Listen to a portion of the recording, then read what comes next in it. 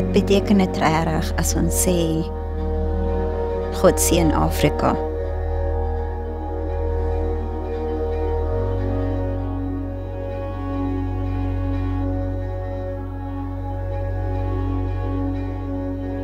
Wat beteken dit in ons harte en ons lewens as ons sê, Nkosi sikeleli Afrika, umbuso wabo mawenzeki? You project what you feel, be it fear, be it anger, be it joy. En so kyk ons vir mekaar in ons land met fear, met not knowing each other, maar ek het gesien in die huis waarin ek groot geword het, dat liefde kan regtig baie doen. Vandag staan ek hier en preek in 'n NG Kerk. 29 years later, as the first black woman to be ordained in the Dutch Reformed Church.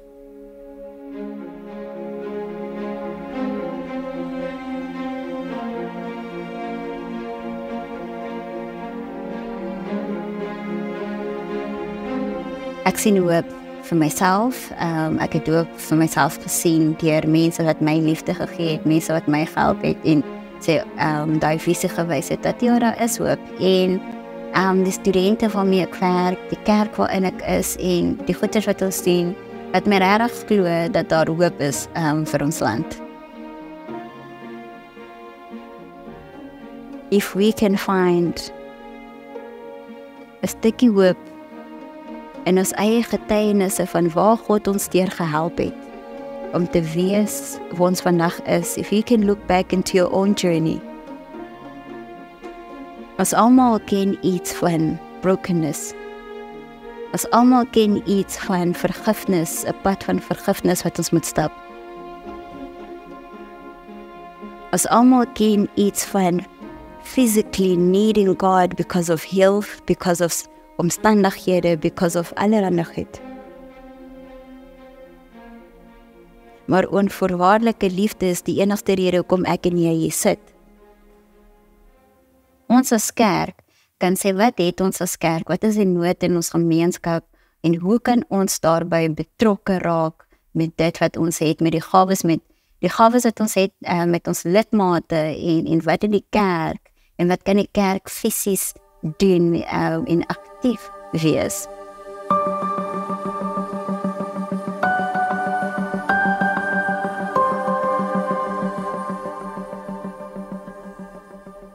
Ek sit die Here en vra dat die Heilige Gees in my en ons hierdie woorde sal werklik maak. Dat hierdie woorde van God sien Afrika hande en voete in ons lewens sal vind.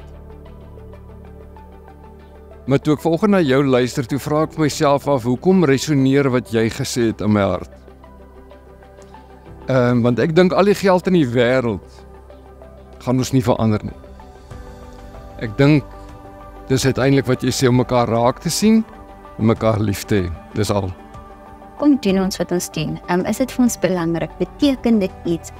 Of doen ons dit met 'n verwagting om iets terug te kyk, te kry, of so, en met aksies wat intentioneel is iets soos byvoorbeeld Dominee Johan en Miss Isaac gebly het.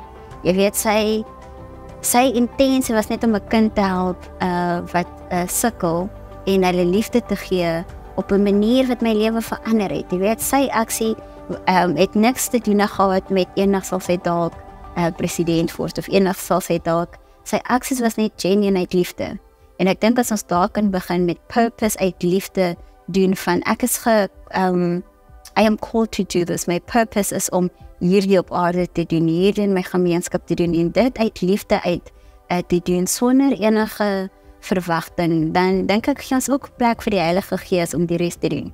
En te sê, Here, we want to be aligned with what you currently busy with in ons gemeenskap, in ons land, en uit liefde gaan ek ontmoet hier, met my gawes, met my tyd, met dit waarmee ek op hierdie aarde kan doen, jy weet.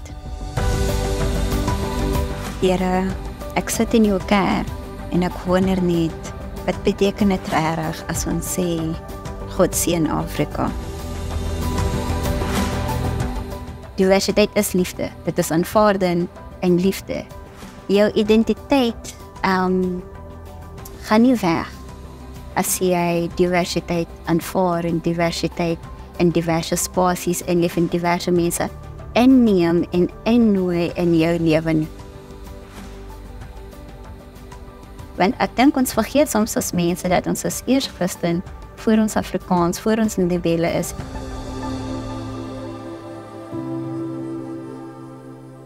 En daarom vra ek Here dat hierdie liefde sal oorborrel in my, sodat ander mense jou sal ontmoet in hierdie liefde.